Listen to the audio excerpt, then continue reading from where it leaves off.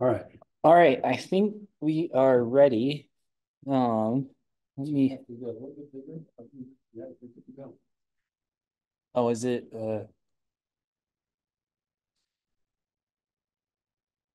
So, let's see.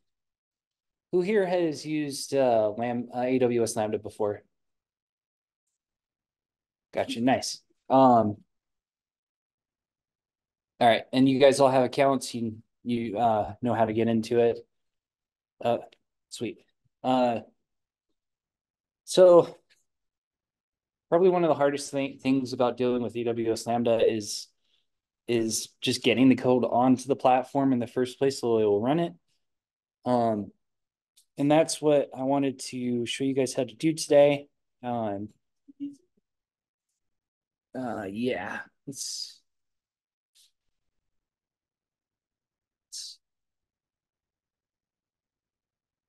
just got to remember how to do it on this one. Thank you.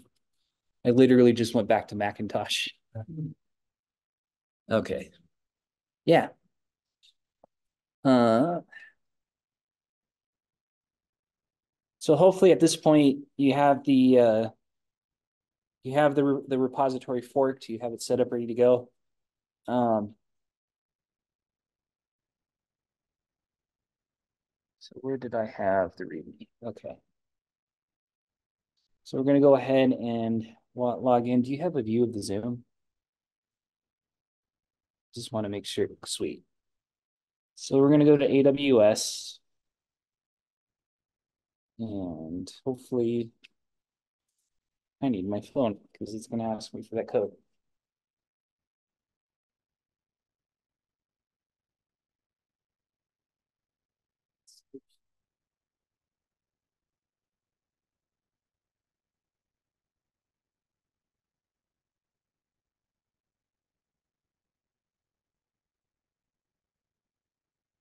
All right.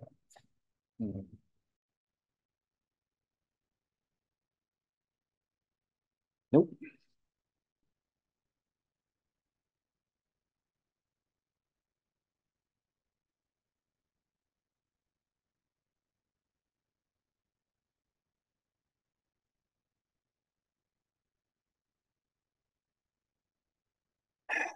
This is the new demo in Boston.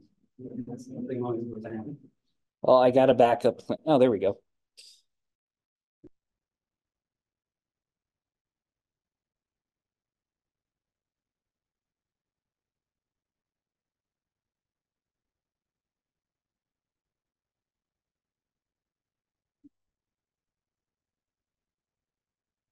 All right. So we start off, we go into Lambda, create our function, we close that. And this is all just for the initial setup. We'll still use the repository. So I'm going to do demo function live. Uh, yep.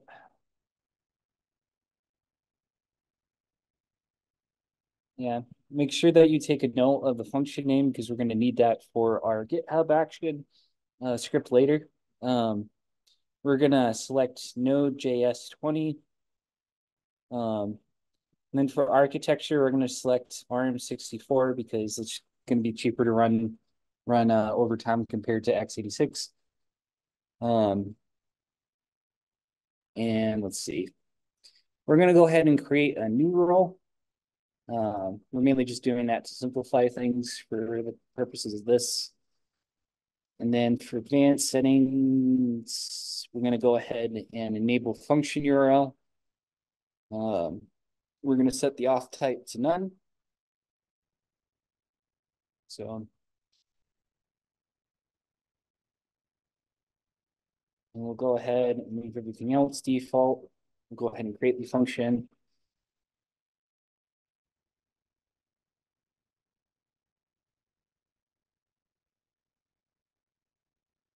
Sweet. So that's already set up, but we're going to override it with our repo code. Now we're going to go over to no, it's IAM in AWS. We're going to go to users. And I think I already have a policy created. Yep. Everything in if you're familiar with like the concept of least permissions for security, AWS runs on that pretty standardly. In our case, we really only need one, right? And that's to the update code function for Lambda. And I'll go ahead and run us through creating the policy for this. Oh, go ahead.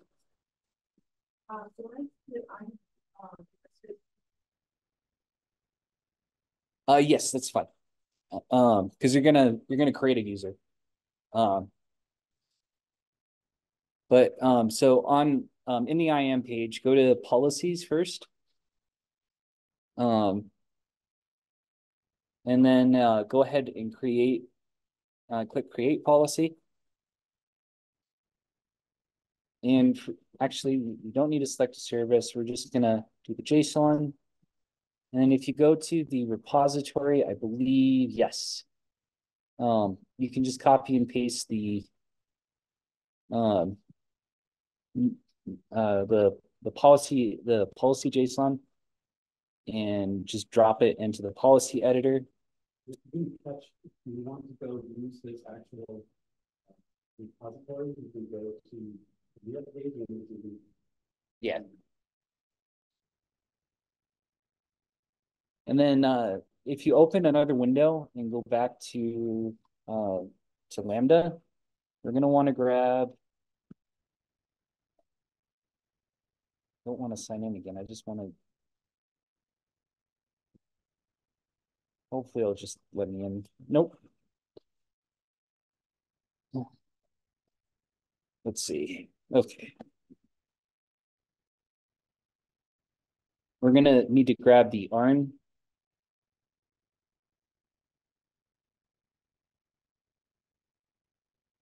So we're gonna go back to Lambda. And so on the function page, you'll see the function ARN. Go ahead and click the copy button.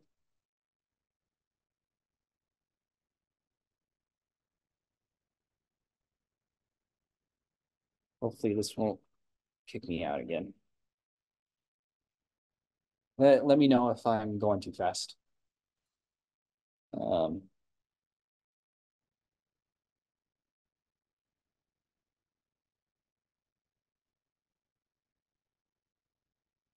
So we'll go ahead and save that there for now.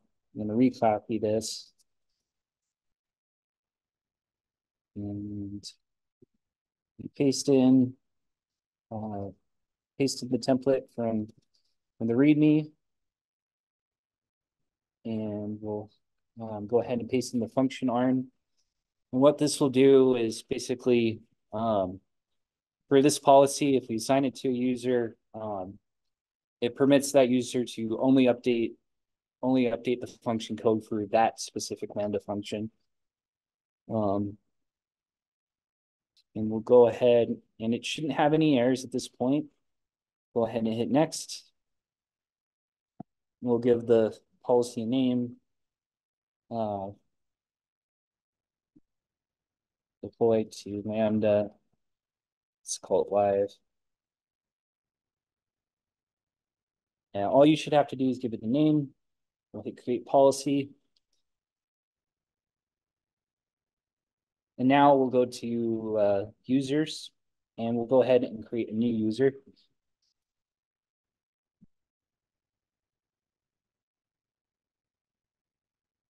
I'm just going to call this demo live. We leave everything default, and we just give it a name. We hit next. And we're going to attach policies directly in this case.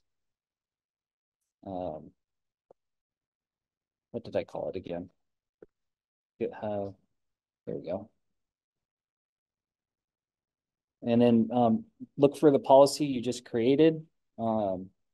Make sure the box is checked for it to attach it to the user. We'll go ahead and hit next after that. And then everything. Sorry, say that one more time.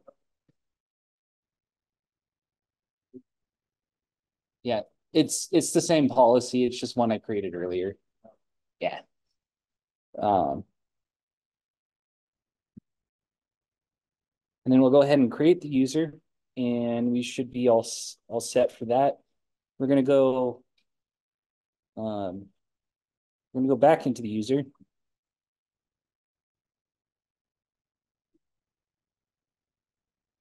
We're gonna go back into the user. You'll create an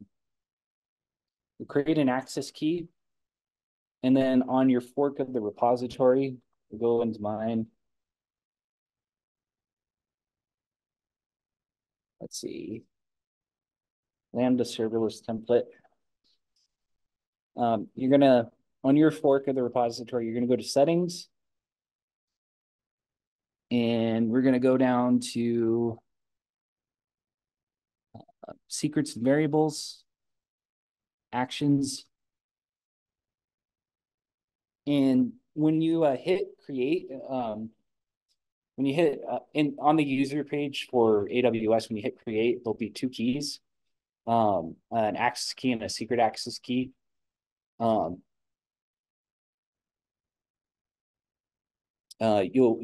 create the repository secrets with these names, and then paste them in, paste the values in, and then that's going to correspond over to our GitHub action, these specific secrets, where the YAML file is going to grab them directly from the repository, and then that gives your repository the permissions of that user, and you'll know that it worked. You should know that it works because it will work. It shouldn't air out. And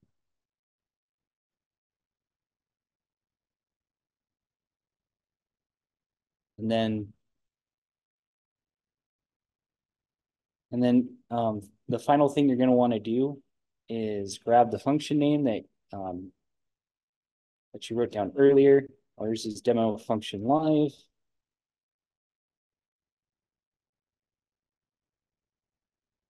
Demo function live. And I'm going to go ahead and just use the preset key that we had, or that I set up before the demo today.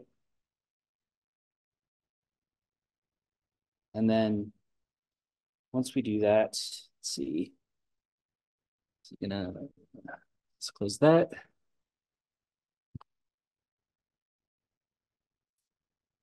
Yep. GitHub. Once you've updated, like, everything for the deploy to Lambda action should be set. The only thing you should have to do is change the function name that's here, and make sure that it matches character for character what you named your function in AWS. And as long as the region and the function name are correct, it shouldn't have any problems finding it. If you do need to change the region for some reason, I believe it is defined 23. Thank you. Yeah, just right here. Just change it to the region code that you're using. It should still work. And then once that's done, at this point, you should have the user set up. You should have a policy attached. Both the keys should be environmental variables on your GitHub repository. And then once we push this up,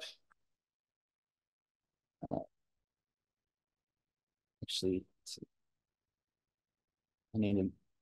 this one's going to be demo function because that's what the keys are currently set to on that repository.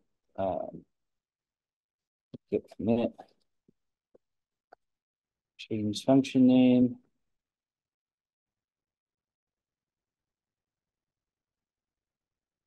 No, push. At this point, you should have the workflow fully set up.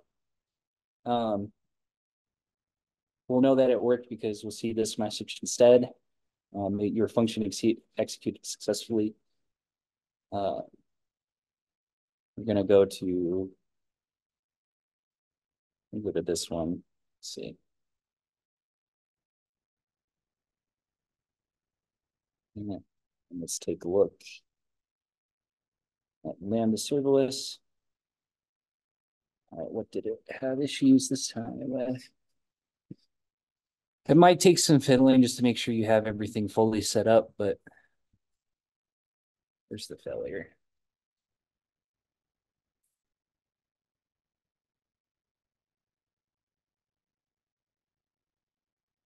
Supposed to, yep.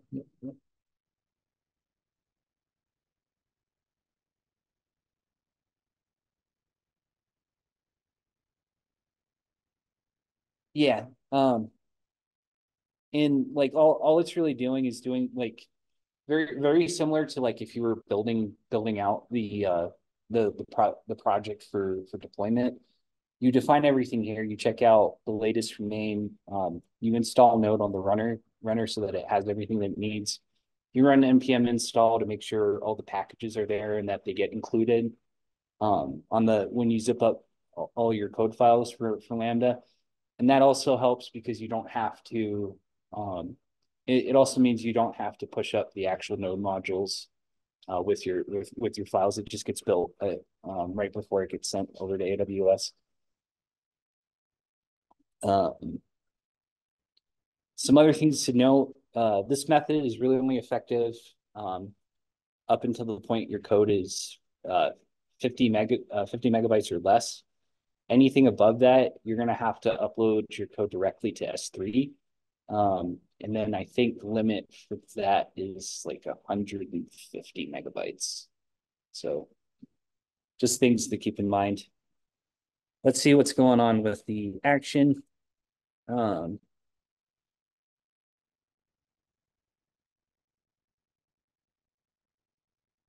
User demo GitHub action is not authorized to perform.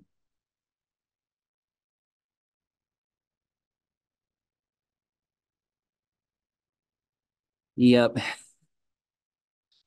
It took me a couple of tries when I did this on my project to get it working. Oh, I know why.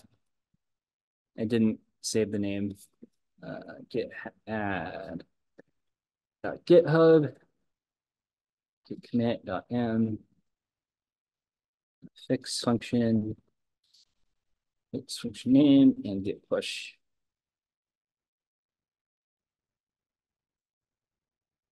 All right, let's go back. We should see this run. Once you have this set up, like anytime you push up a change, you should see it on your Lambda function in about like 10 to 15 seconds. All right, here we go. It's running. There we go. Yeah, it was successful. Then if we refresh the page here, I think this is the one I set up before.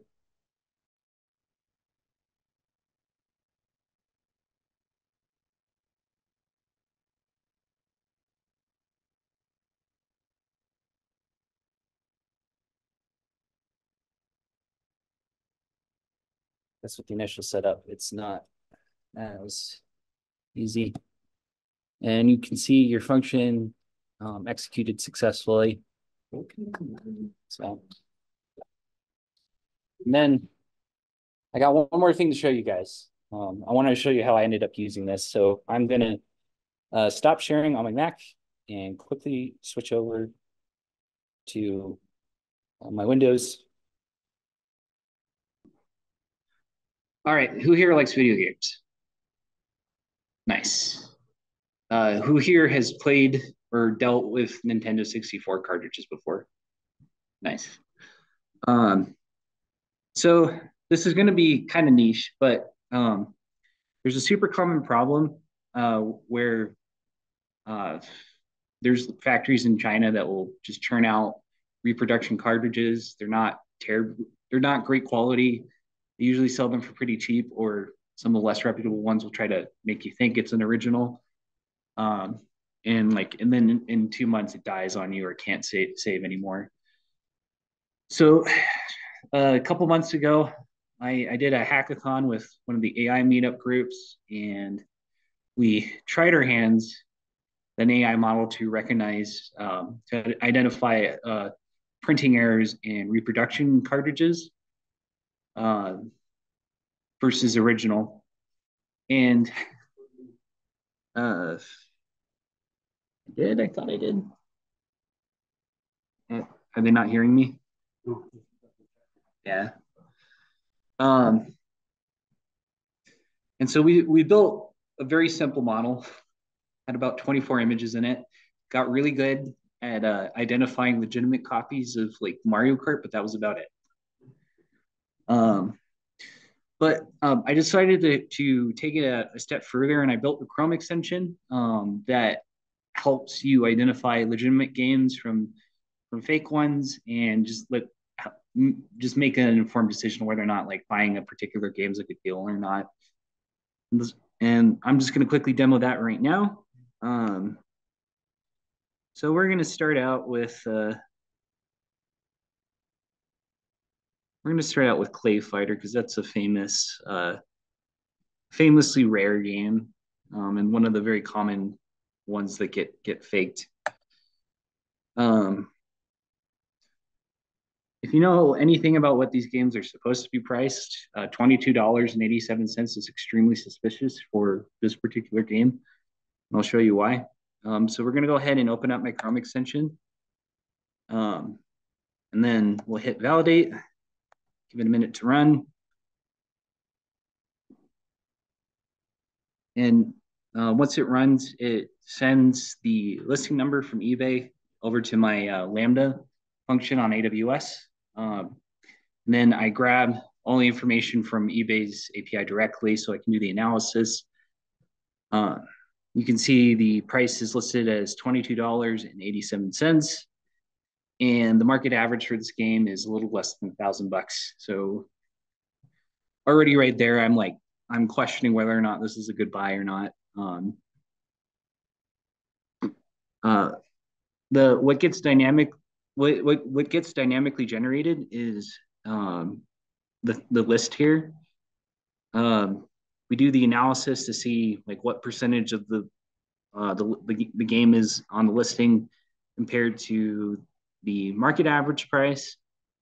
I'm also checking the description, and it's detected that the phrase "not for collectors" or the phrase refurbished version is present in the description. And if we go down, right here, not for collectors. This gets done by the sellers to just scoop by eBay's listing rules, so they can claim that they haven't lied to the customer. And then finally, we have the fact that the game is 20 plus years old and it's listed as new or like new, which is a highly unlikely for something that's out of the box and not sealed anymore. And then once that's, then we'll go ahead and we'll find a legitimate copy. Let's use, I think this one should work. Nope, that was one of the cases I didn't cover. Let's do Clay Fighter again.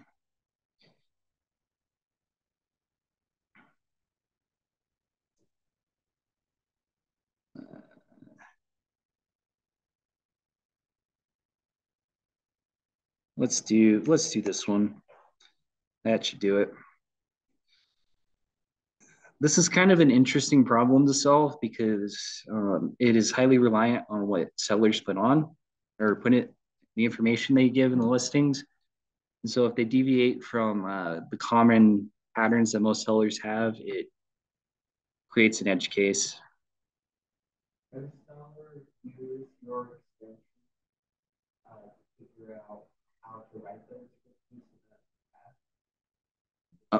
Probably, but the only issue with that is it's gonna nix some of the. It's gonna prevent them from using some of the keywords that are optimal for using eBay as a seller. So like, no, I'm still trying to figure it because the API, my Lambda function is public, and that's the only feasible way I can see for this to work. And so I'm currently working on trying to secure that as much as possible so that I don't have somebody DDoS me into like $3,000 a month.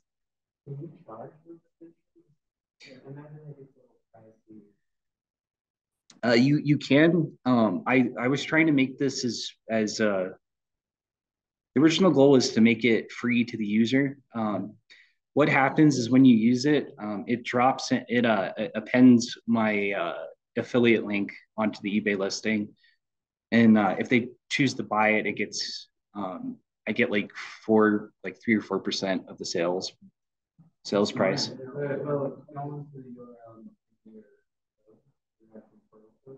Yeah, it's yeah. I don't know if it's going to be effective as a business model, but yeah. I think this one, I'll have to dig into why this one doesn't work. Let me grab one of the original ones I tested this on. Like I said, it's a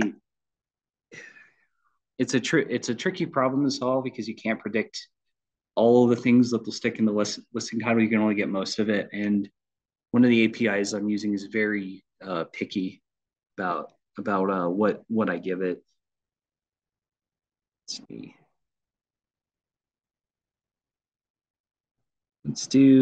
That's a new other. We don't want that one. This one might work. Let's see.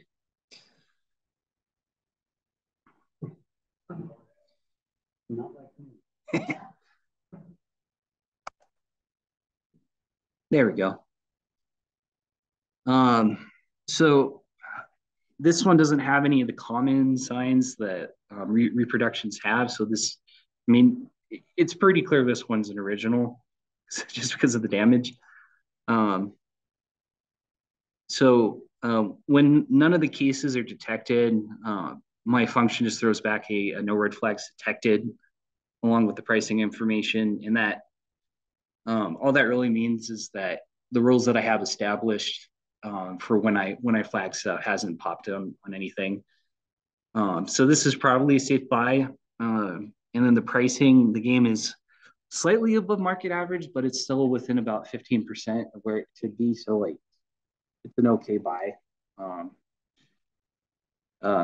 Probably not.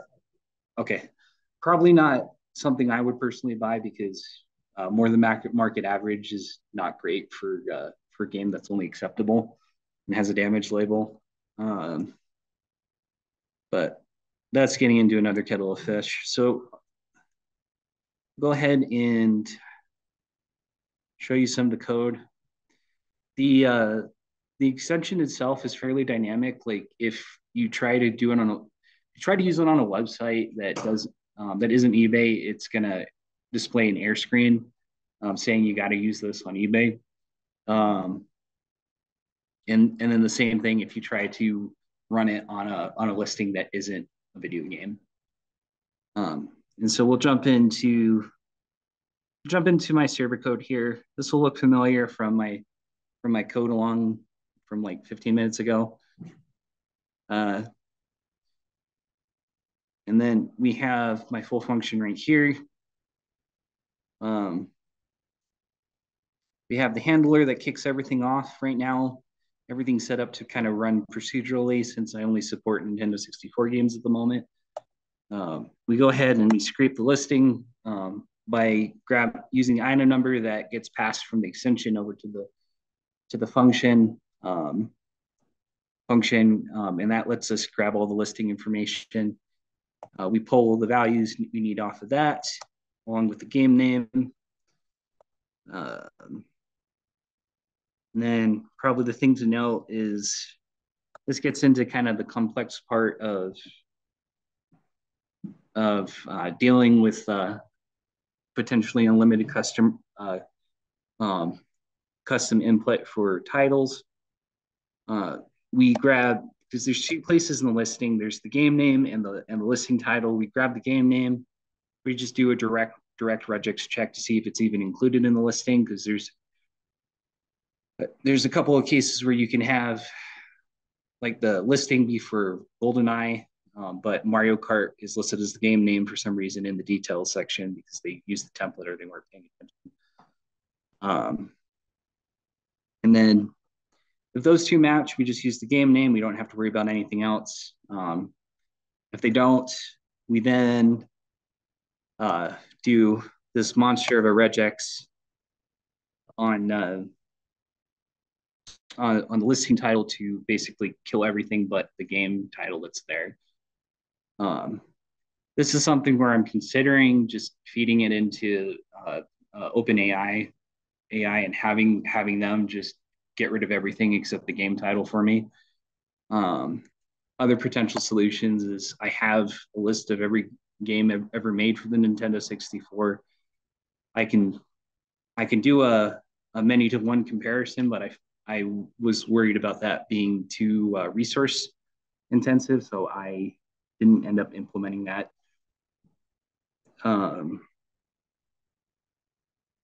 And let's see, where was it?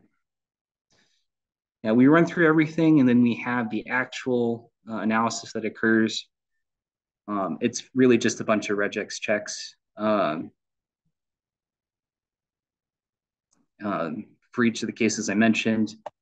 The only other thing really to note is in the case of if nothing is found, and if the description has one of the signs, I grab the main image off of the listing, and then I throw it into an S3 bucket that hopefully with enough usage of this tool, I'll have enough of a data set that I can build a computer vision model to detect the difference between original copies and remade copies of the game. Because the real secret of AI is data collection is probably the most expensive part of the process, or at least the most time consuming. And that's pretty much it. And I'm a little bit over time, so I will go ahead and end it there. Thanks so much, Kevin. Thanks everyone for coming, and thanks for the folks that came on Zoom. After the meetup and when the Zoom recording finishes, I'll post it on the meetup event page. So if you wanted to review anything, you can go and do that. Next month, we're meeting here again. Rob Richardson is doing a presentation on unit testing. So that'll be really interesting. We are looking for a beginner presentation. If there isn't one, I'll do some other interesting walkthrough again. And just make sure to clean up after yourself, and we'll see you next month. Thanks so much. Thanks.